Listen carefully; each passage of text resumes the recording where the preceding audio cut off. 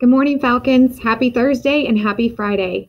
In honor of our continued recognition of Black History Month, today we'd like to talk about and recognize the Tuskegee Airmen. The Tuskegee Airmen were the first Black military aviators in the U.S. Army Air Corps, a precursor of the U.S. Air Force.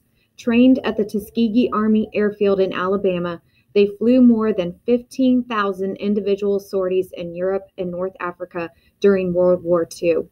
Their impressive performance earned them more than 150 Distinguished Flying Crosses and helped encourage the eventual integration of the U.S. Armed Forces. So without further ado, I'm going to show you a short video in honor of the Tuskegee Airmen, and have a great day. Thanks.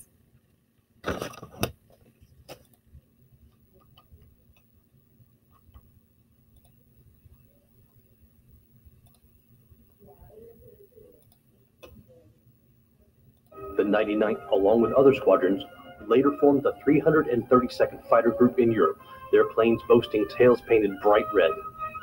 In Europe, the airmen would fly more than 15,000 sorties, completing an unequaled 1,500 combat missions, all while showing great courage, skill, and dedication. Among their decorations, 150 Distinguished Flying Crosses.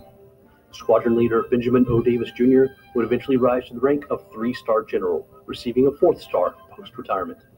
The Tuskegee Airmen were deactivated in 1946. The experiment a great success, but more than that, the brave flyers had proved themselves in combat, and their performance helped pave the way for desegregation of the military in 1948.